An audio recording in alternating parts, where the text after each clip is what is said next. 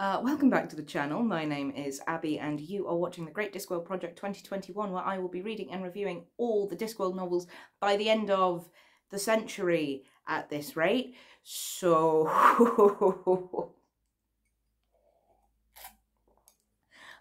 this is part 3, so I will be of course reviewing Equal Rites, where I'll be giving my thoughts, feelings, opinions on the book. But first, very quickly, where the bloody hell have I been? Here mainly. I mean, normally in a different room, but yeah. You know how there's a thing going on in the world that has made lots of things very bad, and it's been going on for over a year? Well, yeah, that thing. And it's sad and bad, and makes me feel sad and bad, and I've been very sad. Too sad to feel like filming myself. I could go into a half-an-hour diatribe about exactly what's going on with me. However, A, that'd be really boring for you, and B, really personal for me. And I don't want to sit and listen to someone's plethora of diagnoses. I don't expect you to want that either, especially not in a video about fun books about witches and wizards and staffs with personalities. So let's just say here I am. I also apologise that I am barefaced and in my PJs, but I either had the energy to put on makeup and get into all my gothic finery or film a video. So here we are.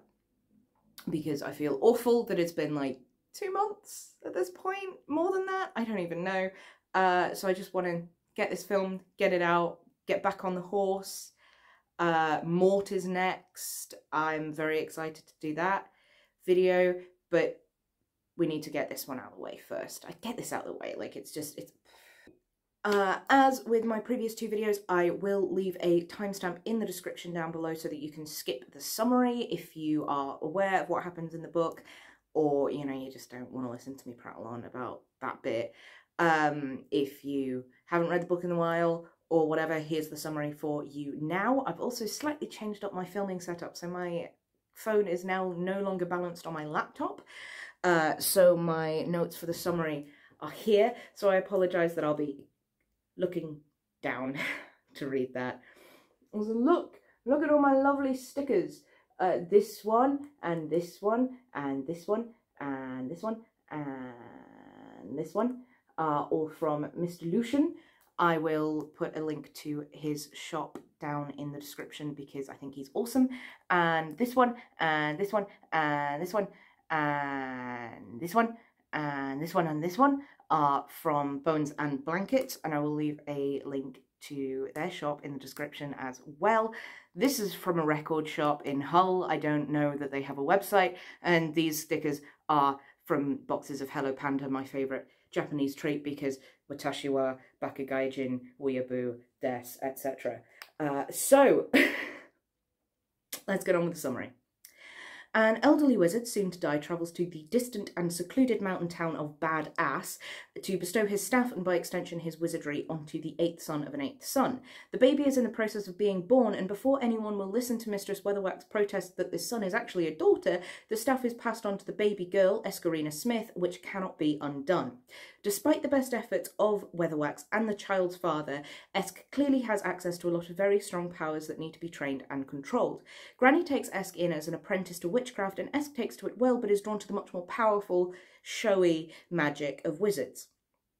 After a near-fatal borrowing incident, I'll explain, it becomes clear to Granny that Esk should follow her desire to become a wizard, and the two travel to Ankh-Morpork to the Unseen University, getting separated and then reunited along the way.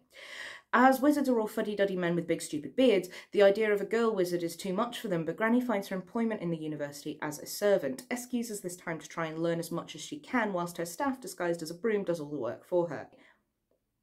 Esk follows the progress of Simon, a new student to the university, who pushes new and interesting ideas about how the universe and magic work. However, poor Simon ends up opening a portal to the dungeon dimension. Ooh. The staff hit Simon on the head, closing the portal but trapping Simon's mind there. Believing the staff attacked Simon, Esk throws it away.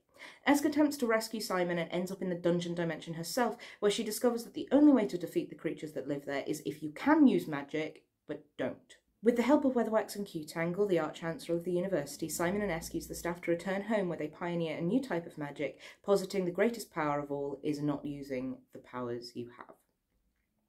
So, Equal Rites. First of all, I want to say that Equal Rites is, of the first three, the most Discworldy. Right off the bat, the narrative voice is so much more refined. As I mentioned, I believe, in my Light Fantastic review, that there were a couple of moments that I laughed at. I had multiple moments that I laughed at in this, just the general feel of the tone of the narration. Pratchett is pushing a lot more what you can do with words than he did in Colour of Magic or Light Fantastic, which is good to see. We also meet Granny Weatherwax, which is very exciting. She's not quite right yet. However, as you'll remember, I'm sure, people who've watched the old videos will possibly remember how angry I was at the portrayal of Death. I say angry, it was quite toned down, but Death in The Colour of Magic is not Death that we get from Mort onwards. It's a completely different character, basically. Granny Weatherwax is not quite refined yet here, but she is much more recognisably Granny Weatherwax of later on in the books than, you know, Death to Death, basically. Which is good to see, and it's fun to read, but yeah, she's just not quite right. And in a way that's sort of nebulous and difficult to pin down. You know, Death, it was very easy to point out that, like, his attitude is wrong, he's just killing things for fun, that's not Death. But here, it's just that Granny Weatherwax is not quite there yet. Just not quite. But overall, I enjoyed Equal Rites more than I enjoyed Colour of Magic or Light Fantastic. It was a much easier read because of how much funnier the narration is. So it just sort of dragged me along a lot better than Colour of Magic, Light Fantastic, which both didn't take very long to read either, but it was more those were quick to read because I wanted to get it out of the way. This was quick to read because I wanted to read it, which is, you know, a good sign for a book. But first things first, really. I mean, I say first things first. I've been wittering for, 9 minutes for me. Hopefully I've cut that down a bit. I love the pun of the title, Equal Rites. Rights like magic rights. Ha ha ha ha. So I know that I'm meant to be reviewing these books or talking about these books as standalones, as individual books, and I know I've been doing a terrible job of that so far. But this is the book that we meet Escarina Smith in, and she is not in any other books until The Shepherd's Crown, which is the final Discworld novel that was published. And I don't think it's fair for me to put spoilers for books other than the one I am specifically talking about, so I shan't go too much into it. But in The Shepherd's Crown, there is a boy who wants to be a witch, not a wizard. He specifically wants to be a witch. And the dichotomy of witches are women, wizards are men, didn't sit right with me then. It doesn't sit right with me ever, because, you know, gender is a spectrum, folks. I don't want to get too much into that, but, you know, I'm not a girl, not a robot, all of those things. So, the idea that, you know, women can only be one thing, or, you know, one thing can only be women, one thing can only be men, didn't sit right with me. But here in the first book, where Pratchett is actually really introducing the concept, because in Colour of Magic, Light Fantastic, it's sort of, it's shown that wizards are men, but it isn't essential to the plot. It's just sort of, all these wizards are men. It's not brought up, it's not discussed, it's not the point. However, this one's called Equal Rites. What did I expect? But it is about that dichotomy, and it is about everyone's opinions on that. And it's great, you know. I also enjoy that the characterization of Escarina Smith is such that she'd probably want to be a wizard whether or not she got a staff. Because it's kind of heralded as this great mistake that Drumbillet, the wizard who's dying, has given his staff to a girl. That's touted as, you know, like a horrible, terrible mistake. But who Escarina is really kind of meshes very well with what wizards do with magic versus what witches do with magic. And there's a lot in that dichotomy. Weatherwax and Q-Tangle later on in the book have a big blowout magic fight, which is fun enough to read, but, you know, like, any kind of big, bombastic, very visual fight in a novel is, to my mind, never going to be the most interesting part of a novel. Just describing things exploding, it's just kind of like, cool, I'd like to see that in a film more than read about it personally, but it's not like a huge part of the book. It's not a big complaint. So you see there that witches and wizards have access to magic that's on a level, right? You know, they can both fire things out of their hands and, like, bring down the ceiling and, like, you know, all sorts of big bombastic magic things. They can both do exactly the same things. However, in their day-to-day lives and their day-to-day magic practices, what witches do and what wizards do are different things. And we kind of have a dichotomy here of witches being, you know, sort of medical professionals almost. You know, lots of being midwife duties, sitting up with people who are dying, trimming the toenails of elderly men who can't trim their own toenails anymore. Lots of this kind of homely looking after the interests of individual people, whereas wizard magic is all about big questions about how the universe works and how all of this slots together and creating sigils and fancy spells and all of this stuff, both of which are presented as not equal, I would say. Maybe this is just my personal bias. I'm not sure, but, you know, give me a witch over a wizard any day. At least give me a Pratchett witch over a Pratchett wizard every day, any day. I'm not talking about real world practitioners of the black arts. You know, we're a different case.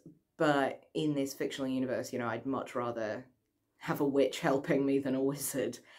But still, it's this dichotomy that I think is rooted in kind of historical gender roles of, yeah, once, you know, we had like medical professionals and universities to learn to be doctors and stuff, women weren't allowed to do that. That was men. But for centuries prior, women were always there for births. Women were, you know, looking at kind of witchcraft in the real world and its roots in, you know, herbal medicine, all of this stuff. But then women were barred from the official study because, I don't know, insert some horrible sexist reasons here, I guess. And I like seeing that reflected very clearly in this book without it kind of smacking you over the head with it. It is my favourite kind of social commentary, which is you can ignore the social commentary and enjoy the book. I am a fan of reading theory, reading essays, all of this stuff. Obviously, look at me. I sort of paint myself, like, I may as well just write SJW across my forehead, right? But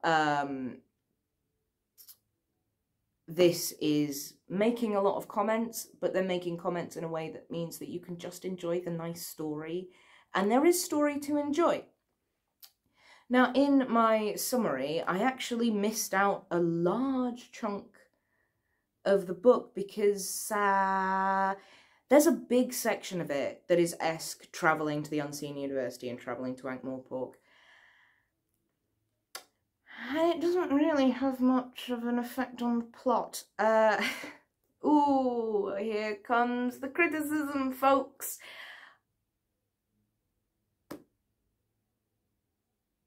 The plot is Escarina wants to become a wizard. Escarina goes to the Unseen University. Simon opens the dungeon dimension. All of that stuff. However, where is it that Simon opens the dungeon dimension? So, for my copy, page 212 of 283 is where Simon opens the dungeon dimension. So that's the, this is all Esk being baby being trained by a witch. Huge chunk of it is travelling to Ankh-Morpork. And then this is where the actual plot happens.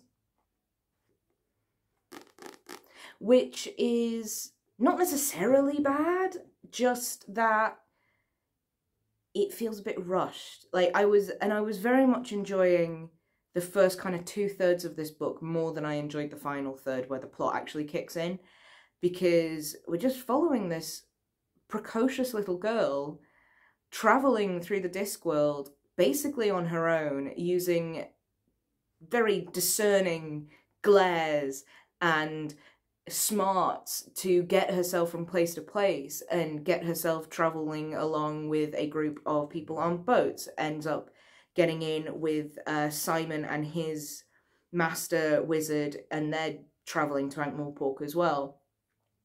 And all of that is just so much fun. So much fun.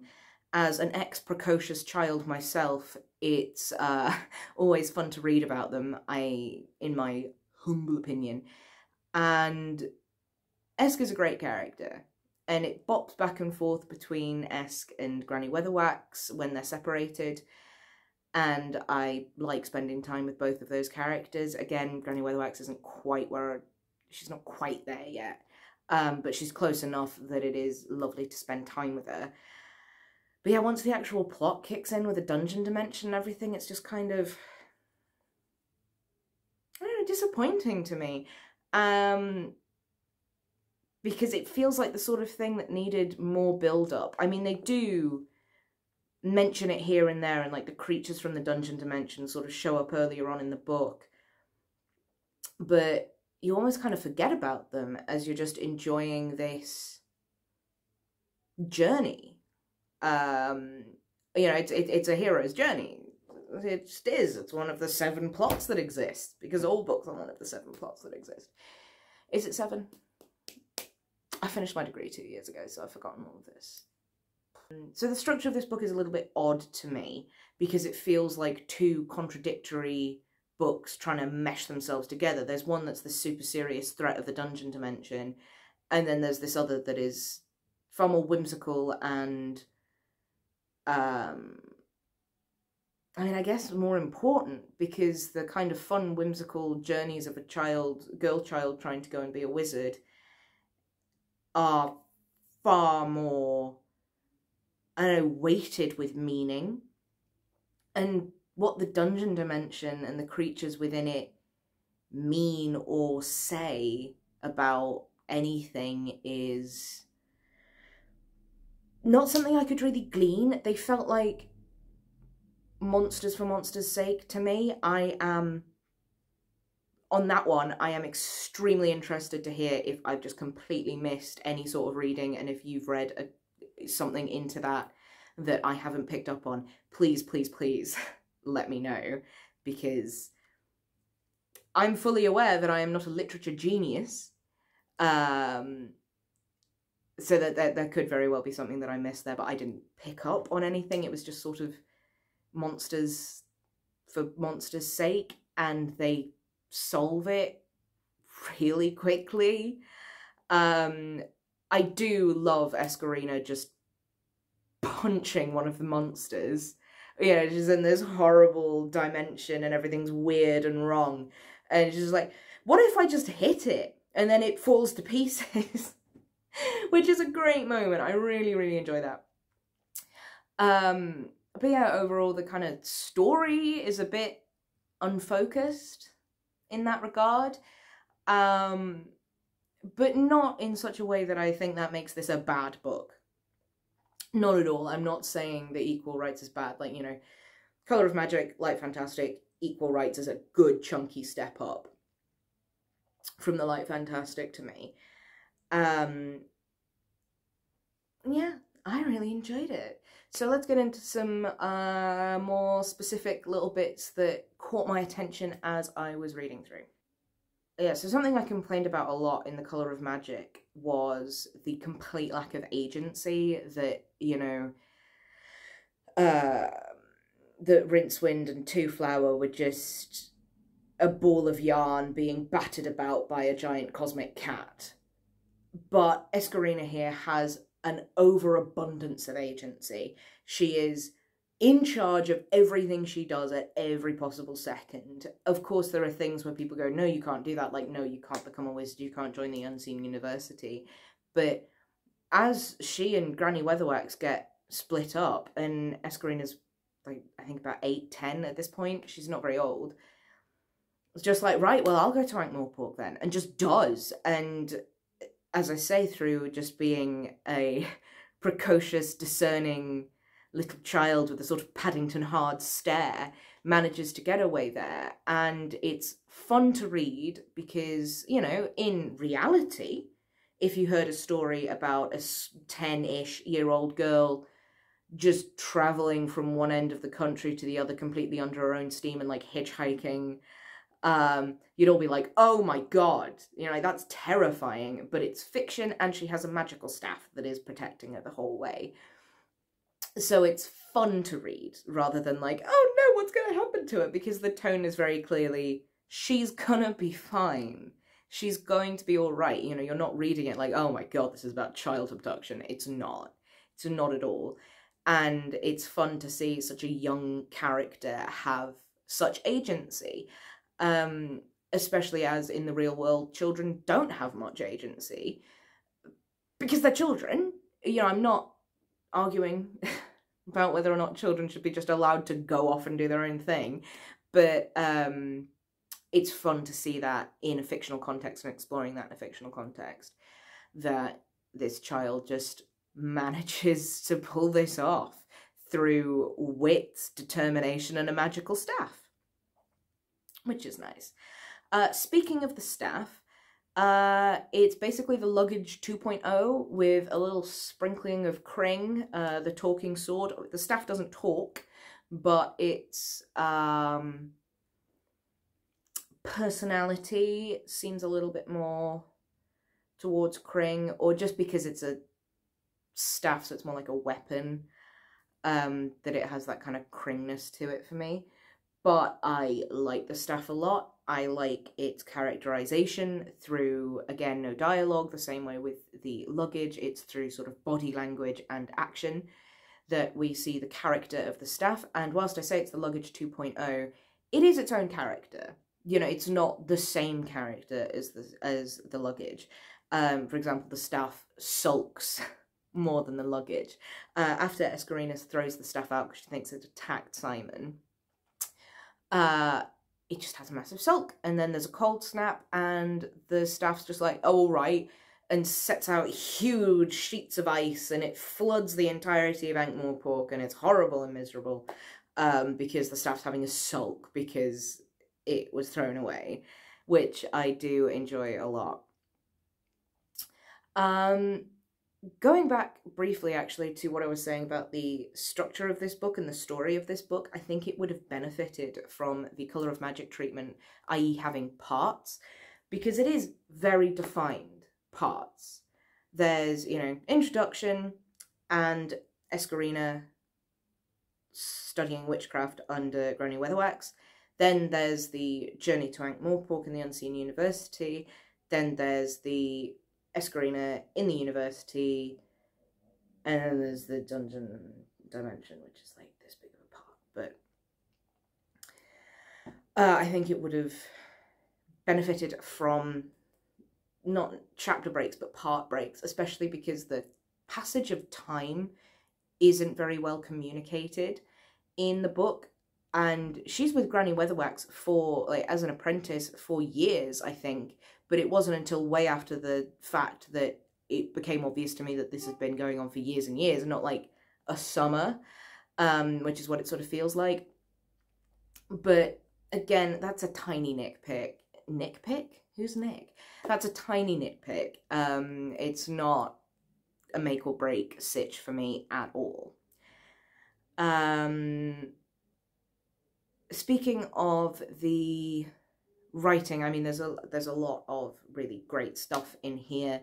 But one phrase that really caught me was when Escarina ends up in the dungeon dimension, we use the phrase that she's under moonless moonlight, which is obviously an oxymoron, but very evocative, very creepy. In 2 words, it's like, well, it's moonlight, but there's no moon, so what's going on?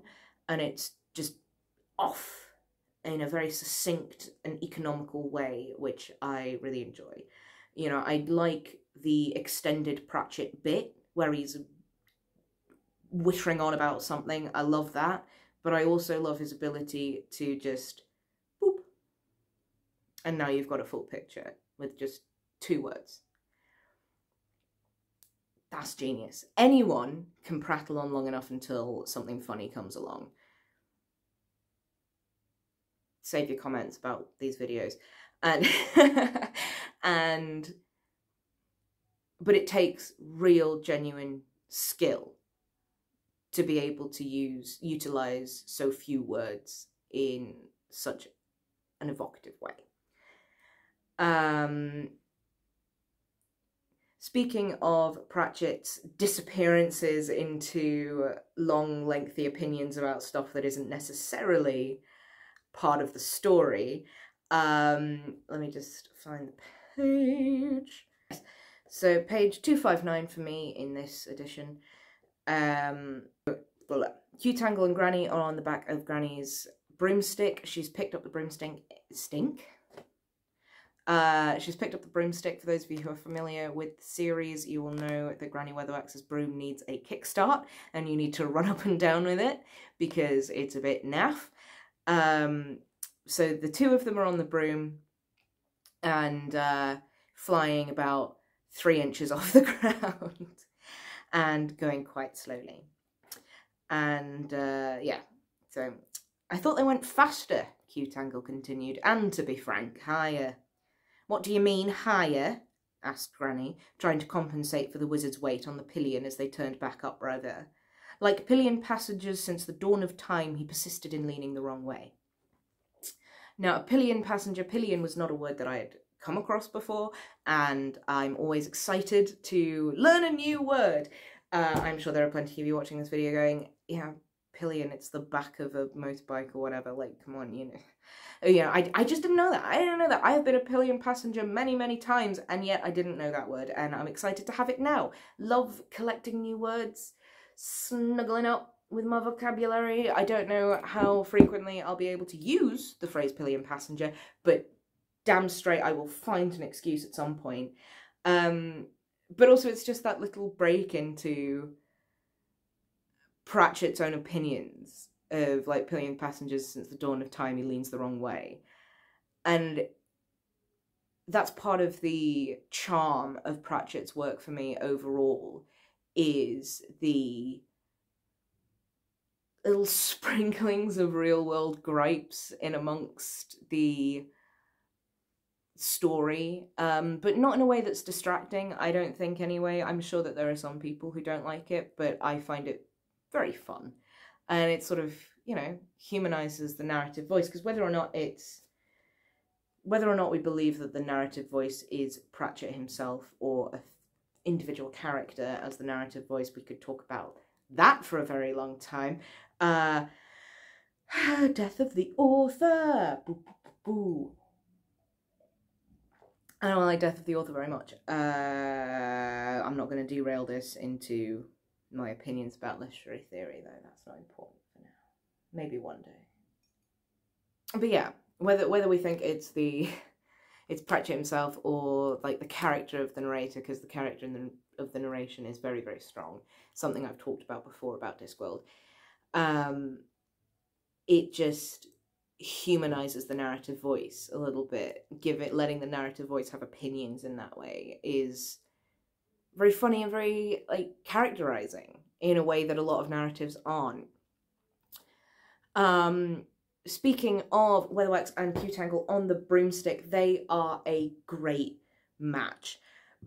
Excuse me.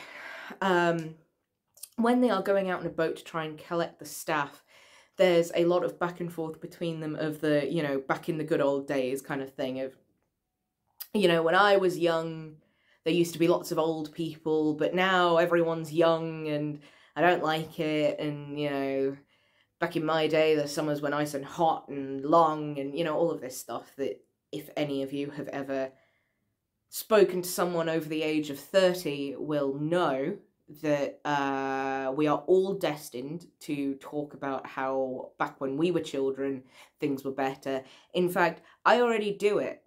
I'm 24 years old and I'm already like, oh, back in my day. But it's a very funny back and forth. And off the back of that as well, people talk about George R.R. Martin being a man who can write really good women, and I am not dissing that. I am not disagreeing. However, Pratchett is the best man writing women, in my humble opinion. And what specifically sort of spawned that on? First of all of Pratchett's characters are so human. Whether or not they're human, they're so human, they're so people. No matter what sort of people they are, they're people. And that goes for every fantasy race and gender that is shown here. Ages, from children up to very old people, everyone feels real and like there's somebody that I could have a conversation with, even tiny incidental characters. And that's what I find so utterly compelling about Pratchett. I am a character and plot person.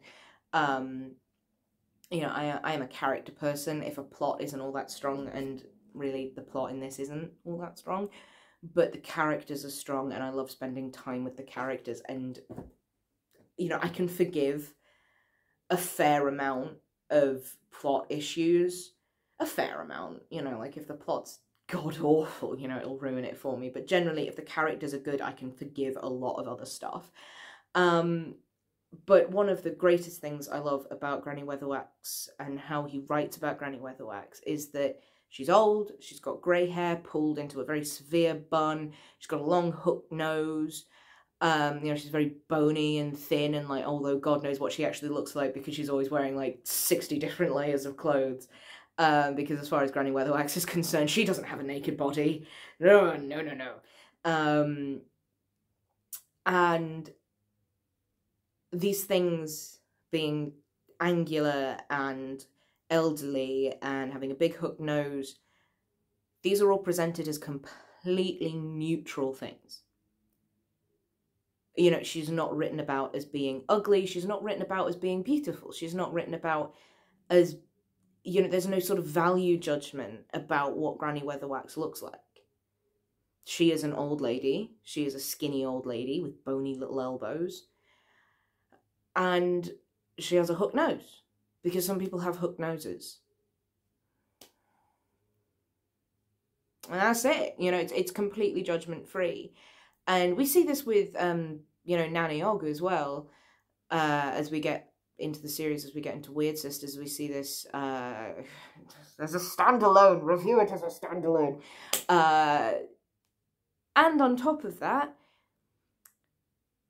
Qtangle got a crush on Granny Weatherwax, and it is great because this sort of little crush from Qtangle develops. I keep saying Qtangle, by the way. I don't know if it's Cutangle or Qtangle. I'm saying Qtangle. If that's been driving you bonkers this whole video, I am very, very sorry. But that's what I think it's pronounced as. I'm sorry. I'm so sorry. I could have looked it up. really, but I'm not going to now because I've been doing this for 40 minutes and I'm not starting again. No, no, no, no, no, no, no. So if it is cut angle, not cute angle, or cut angel, or God knows, sorry. Anyway, he got a crush, and it's based in, you know, liking her as a person and appreciating how powerful she is, and that she's got this voice that would raise the dead if she told them to. And all of this, and like that she's powerful and to the point, and all of these things are really attractive to him. And we don't spend a lot of time with Q Tangle sort of going on and on and on about like why he finds Granny Weatherwax attractive or anything, but it's just there. And I think that's so wonderful, because whilst the like narrator doesn't present Granny Weatherwax as being anything other than these are what her features are, you know, it doesn't make any value judgments on those features. Q Tangle makes value judgments, and those value judgments are, yeah, I'd have some of that, and fair enough, you know. And like, he's not ridiculed in any way for being attracted to this old woman. I mean, he himself is an old man, so obviously, but we see so frequently in other pieces of media that anyone who is attracted to any woman specifically who isn't a very specific set of things and falls under the conventionally attractive labels are mocked and derided. You know, complete tangent here, but, you know, I recently rewatched Scrubs because of the event that has kept us all in our houses for last year. And oh my God, there are so many like horrible jokes about like, oh, that time you had sex with a fat woman. It's like, motherfucker. Like, I just want to strangle people. Like, you know, speaking as a fat woman shaped thing, you'd be damn lucky to have sex with me, sunshine. Anyway.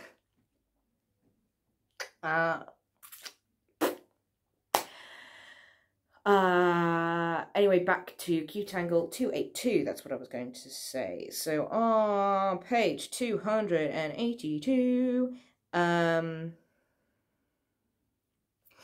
Q Tangle is trying to get Granny to take a chair as on the like board of the Unseen University, and to come in and sometimes do lectures and such. And he's privy to the ways that witches work, and all the old clothes, you know, you can have all these things for doing it in response to him, and all the old clothes you can carry, he added, using the secret weapon. He had wisely invested in some conversation with Mrs. Whitlow. "Umph," said Granny. "Silk?" "Black and red," said Q Tangle. An image of Granny in black and red silk trotted across his mind, and he bit heavily into his scone. Just lovely, you know, just nice, because I mean, like, yeah, it's horny, but it's not like lecherous, which is another thing you see, I guess, a lot of, you know, sexual interest in somebody else in fiction being presented as this kind of sort of thing, but it's not. He's got a crush, and he's just accidentally thought about what she'd look like in red and black silk, and that's a nice thought for him, you know, and that's just nice, you know, just celebrating this attraction. I've talked about this for a long time, but it just means a lot to me for reasons I can't quite fully express, but it is just lovely to see, you know. And I guess that brings us to the very end. So the book ends with this conversation between Q Tangle and Weatherwax, and whilst they're having it, their ants infected with magic are setting up like trestles and things to steal all of these sugar cubes. And allow me to just read it to you.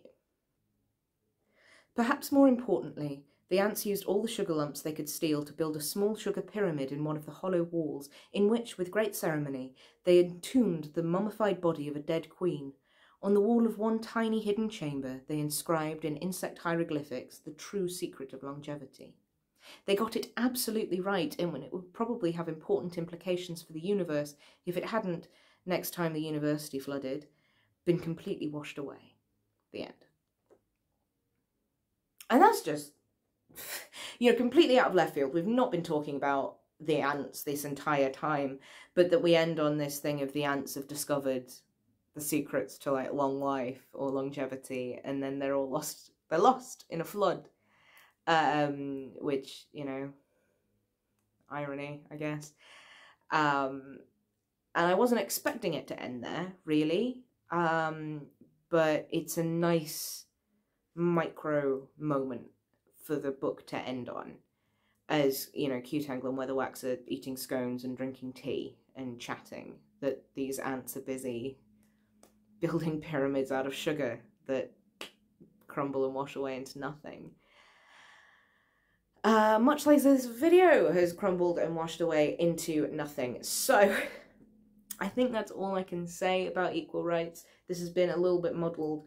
I will say that I struggled a little bit. I don't know if this has come across, but I struggled a little bit to come up with too much to say about Equal Rites, because ultimately it is fine. It's not brilliant and amazing. I say I've struggled to think of something to say. It's been 3/4 of an hour that I've been wittering anyway. Hopefully this is a lot shorter when I edit out all of my tangenty waffles, but I kind of struggled to say anything because it's fine. Overall, like, there's not too much of it that really sort of stood out to me as, oh, I really want to talk about this. Because a book that I don't like, there are plenty of moments of like, I want to talk about this because I'm angry about this. And a book that I really like is like, I want to talk about this because it's amazing. Whereas this book is like, I don't have too much to say.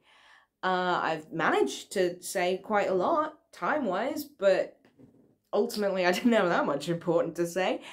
So we're going to wrap it up here, but please let me know down below your thoughts, feelings, and opinions. If I've said anything in this video that you completely disagree with, please let me know, because I love to hear your opinions and thoughts.